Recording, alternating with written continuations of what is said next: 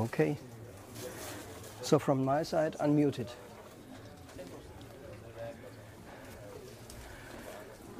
Good.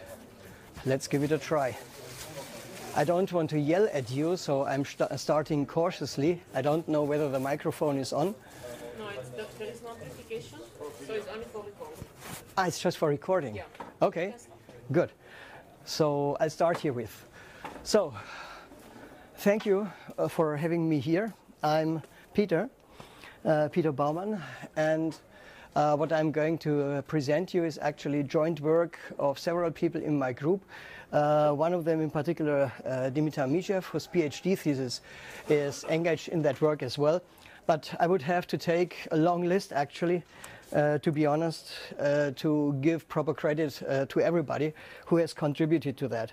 And not the least, of course, also the standardization bodies, where we had lots of discussion. It gave me a lot of opportunity to learn things, as I'm just a plain computer scientist that has stumbled into GeoWorld. And that's it, what I want to talk about multidimensional data that appear as spatio-temporal datacubes. So, we have this funny term of coverage. This is age-old. Actually, only few remember that it originally was invented by Esri for a particular data structure. But meantime, it's decoupled from that. And they themselves were surprised to discover what coverages have become in the meantime. Coverage is catch-all terms that actually relates to feature. You know, in OGC standardization world, a feature is a geographic object in the end, something that has some location, space and time attached. Then we have a special kind of feature that is a coverage. A coverage is defined as something that may sound really strange, a space-time varying phenomenon. That wants to express something specific. If you look at, say, a highway here, and you take the A1, if you model that as a vector, then obviously the attribute A1 will be invariant. Over the full size, over the full length of this highway, it will be A1. So it's sort of static attributes that are attached. Here, however, if you take some image and walk from one location to another, the value changes. And that is what this expression wants to say. It changes as you go from one element to another. It's pretty clear that this kind of thing requires more storage space, and therefore the big data that we encounter, at least big in terms of volume, typically are coverages, not so much vectors. And actually it's not raster data only, if you think about that one, but you could generalize that as regular and irregular grids, as point clouds and meshes. We can sort of make this a little bit more graphic, more spicy. So we have the feature, and we have some abstract coverage, which actually has several subtypes, if you will, which also reflects history. We have the grid coverages, the first naive attempt around about 2004.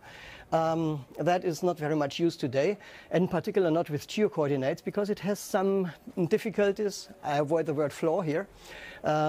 We had to improve on that got rectified coverage, which is an ortho image, so rectilinear grids. And then the rest of it all was termed referenceable grid. You see, I cannot even pronounce it. Referenceable grid coverage. Nobody could explain me why the term was chosen. It's a little bit difficult, but it means irregular grids in the end, so everything else. That is historical development, like rings in a tree. Actually, we supersede this currently with the coverage implementation schema 1.1, where we introduce a general grid coverage, which brings all these historical developments together into something that is easier to handle, easier to understand, and in particular, one single concept. And that is what typically is known as data cubes. That is some arrays, some raster sets that have 2 dimensions, 3 dimensions, 4 dimensions, 5, whatever. And as you can see, they can have straight lines like ortho images. It can be curvilinear, like meshes following a coastline, or the strange things that people do in climate modeling. All of that falls into that category.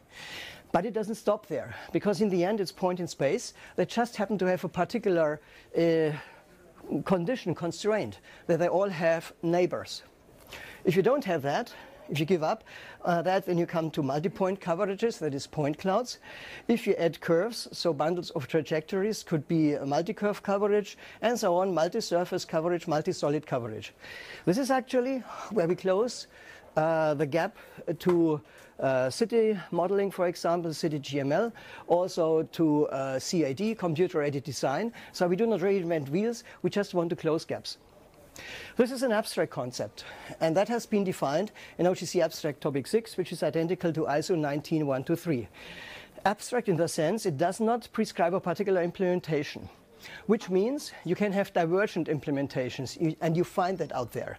So if somebody says, I'm interoperable because I'm implementing 19123, wrong.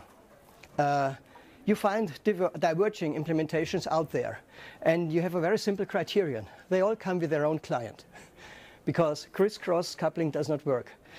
Therefore, OGC has added a concrete coverage implementation schema, which is a concretization that makes a few assumptions so that it becomes interoperable. And actually, we can do conformance testing down to the level of single pixels, saying whether an implementation is correct or not.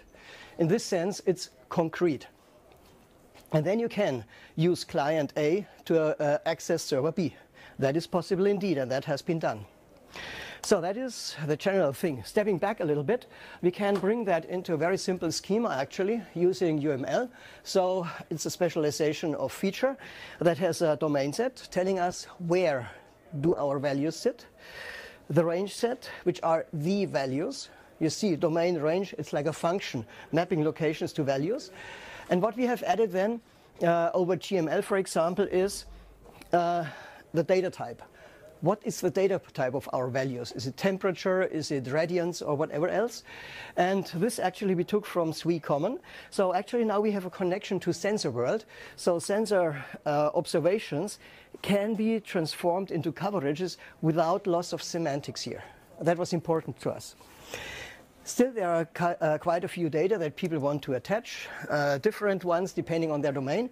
And so there is an optional metadata package where I can put anything else you want. The coverage doesn't understand it, but it does transport it for you. So this is a way to carry along all sort of specific metadata that you want to remember. If you want to see that in GML, okay, here is an example for it, where you see the domain set with a grid definition. This happens to be 4-dimensional, lat, long, height, and date. So you have a regular axis for lat long. You have an irregular axis for height, with 2 levels in this case. And you have an irregular axis for time, also 2 levels. I didn't want to write more, I was lazy. This is mapped to a grid axis, and then you know where the points sit, and the point values you have here in the range set. And down there in the range type, you see what that means. For example, it's panchromatic. We have radians reference to it, and we have the units of measure and that kind of things. That is the historical way, because GML just was trendy at that time when it originated. But with CIS 1.1, if you favor curly braces, then here is the same thing in JSON. Domain set, range type. And the good thing is that it has the same semantics. We can map it. So you can do a one-to-one mapping. You are not bound to a particular world of standardization. And if you are into ontologies and into reasoning, then you may want to enjoy the RDF representation. Please look at it closely. I will rehearse it afterwards. So we have different formats available. If we step back a little bit, that means we can encode our coverage into a single file where we have domain set, range type, and the metadata. And we are informationally complete in the sense that it contains all of the definition if you use some format like GML, JSON, or RDF. Fine so far, but inefficient, obviously. You don't want to transport 10 terabyte encoded in ASCII, not really. So we need binary formats. Okay. That is defined as well with the coverage standard. You can use any of those formats, and this is a growing list. We have more and more mappings defined. Obviously, this is incomplete sometimes. GeoTIFF is not able to handle all of the range type information, for example. But okay, you want it, you get it. Sometimes there are reasons for that. Maybe you just want to display in a browser, so you pick a PNG, knowing that you will not get the full information. So that is not an inconsistency. That is meant this way. However, sometimes we want to have both. I want to be informationally complete and I want to encode efficiently. Therefore, we have a multi-part encoding where we have a container concept, that we have some header, which is some informationally complete format, GML or JSON or RDF, and then you have links from particular elements into other files, and these contain then, say, the pixel payload, so they can be stored efficiently. Okay, so we can use historically, it was multi-part MIME in CIS 1.0, but in future that can be zip, GML, JP2, the save format, Q package, whatever we want. And this concept actually allows us also to introduce collections of coverages to be transported, and it allows also to introduce tiling, multidimensional tiling, partitioning of objects. Some formats support that already, like GeoTIFF, for example. Others don't. Now we have a way to model that, to represent that, regardless of the format. So this is the coverages, the data structure. This data structure actually can be served by many different services. We tentatively decoupled that from the Web CoverageService. So a WFS, a Web Feature Service, can serve a coverage as well, because a coverage is a feature in the end. Just depends on the implementation. So actually the coverages can float between different services, or in other words, can be passed on from one to the next. For example, from a sensor observation service into a web coverage service, and so on. Okay, I will focus on the web coverage service because that offers the dedicated functionality specifically for the coverages. This WCS standard is organized into set into a suite of standards, not to make life more complicated, but actually to make it easier. Because the WCS core is very, very simple. It's about the level of master thesis for a good student to implement that as part of a semester work. And then you get something that delivers a coverage or a subset of it. Subsetting means I can trim. That is, I do a cutout, but I retain the amount of dimensions. So a 2D cutout from a 2D coverage. Or it can be slicing, which reduces the number of dimensions. So from a 3-dimensional image time series stack, for example, I take out a time slice, which then is 2D. Or I do a time series analysis, then I get out a 1-dimensional coverage. So I can walk myself through the dimensions and can extract whatever I want to transport the minimum amount to the client. This you get back in the stored format if you don't say anything, but you also can request a format conversion, say into GeoTIFF, or you want a GML representation. And the service can decide which format it want to support. This is the mandatory stuff. Then there are different facets in the extensions, functionality facets, which a service may or may not implement. That makes it simpler for implementers, because you don't have to code a lot until you have something ready, but you can say, I offer core and I'm working on extensions. It's good for those who want to buy an implementation or select an open source implementation, because they can set up a list saying, I need WCS core, and I need the range subsetting extension, I need the CRS transformation extension, and then everybody knows exactly what is necessary. And so you can negotiate, and you have a clear understanding of the functionality that is to be delivered. Finally, we have application profiles, which is just some bespoke packaging of functionality for different purposes. Currently, we have satellite imagery, and metocean data is in the make. So that is something that I'm using we, because we actually have done that. I'm the editor of those things here. And so naturally, we use our Rasterman system for something that is used for implementing. And so we also have the implementation available, but many others do as well. So actually we get a common information space where coverage services interoperate. Okay, 5 minutes left. The funny word has fallen. Rasterman, raster data manager. So that is our vehicle that we are building, a so-called array database system that enhances standard SQL with queries on multidimensional arrays. And behind that, tile streaming architecture, which is peer-to-peer, so fully parallelized without single point of failure. We are on OSGeo Live. OSGeo incubation was not where both parties felt happy with, so that we have abandoned. And what did I want to say? Yes, a couple of awards. Just to give you an overview of the architecture, we do a partitioning, of course, which can be any sort of partitioning to do optimization, like saying this particular region must be really fast, and for the rest, just do something meaningful, dear system. We have a parallel architecture where we have split queries over more than 1,000 cloud nodes. And this is our latest thing. This year we are going to be on board a satellite. Big fun for everybody in the team. And I hasten to say, these interfaces are not for end users. We can discuss a lot about GET versus REST versus POST or so, but actually I don't care. This is all just internal interfaces. People want to use their comfort zone, their tools. And so actually it's important that we just have this as a client-server tool interface, and instead we allow to plug in all the different things like Python, presented that yesterday, that allow people to work on data analysis, on just browsing maps, doing web GIS or whatever. And the standards are our friend, so we can attach client A to server B. Okay, now I've talked too much, so this one I have to shorten drastically. I guess I will just do this one. How many minus minutes do I have? 3. Okay. So just this one. It's embedded into the Earth Server initiative, which finances us via the European Commission, and we are very grateful on that, where we build up databases on 3-dimensional image time series and 4-dimensional weather data cubes.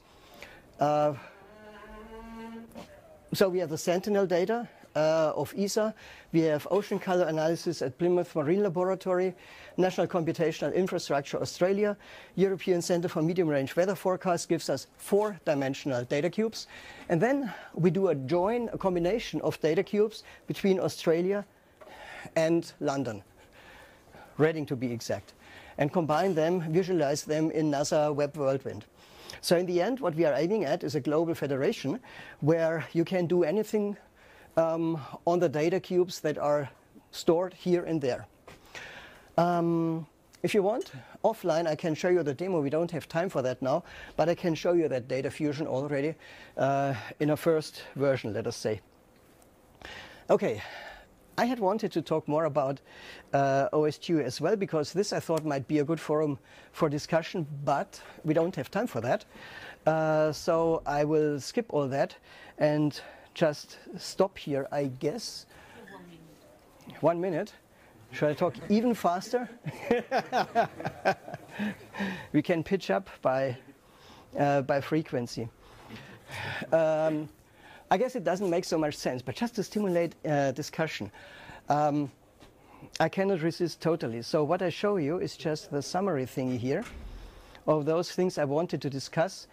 I mentioned our incubation in OSGeo, and actually we were good friends except for one thing. The maintenance of the code, where they say all software should be free, and I say, why? We have, that doesn't want to come. Okay, come on, come on, come on. Hey, don't try to outsmart me.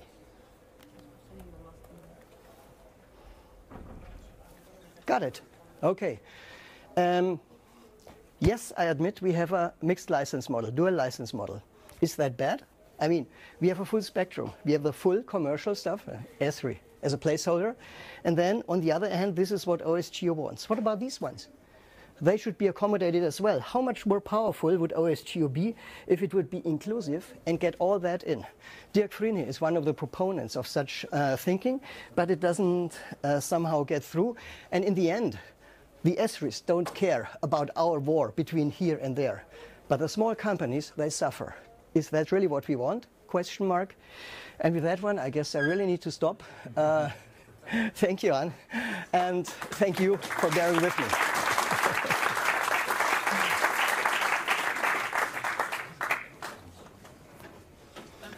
So, yes, suddenly I have 5 minutes again. That is, you have 5 minutes.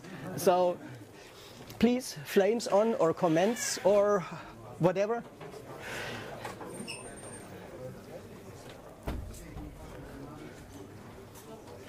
Okay, good. So thanks again and bye.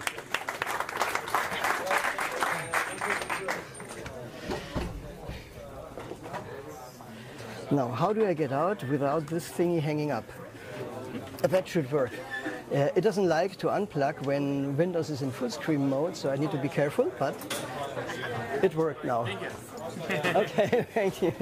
I definitely want to discuss with you about licensing and stuff. Yes, why don't you do it? I'm here now. We just turn off the microphone. Go out on the back. The rest of the records. Okay. No.